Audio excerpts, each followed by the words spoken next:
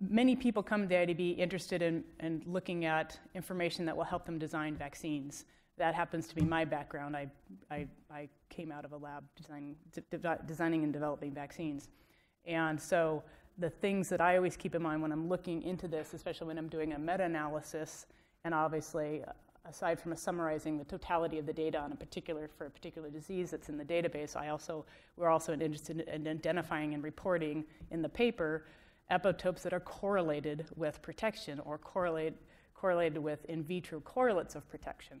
So those of you who are familiar with those terms, in vitro correlates of protection, neutralizing activity, CTL activity, gamma interferon production, and also in vivo challenge assays which demonstrate protection. And most cases, this is in an animal model of disease.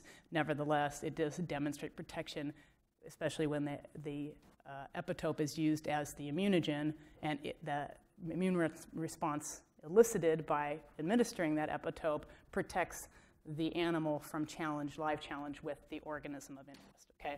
So that's the challenge assays I'm talking about. And also treatment assays, for example, some of the treatment assays I showed you for allergic disease or autoimmune disease.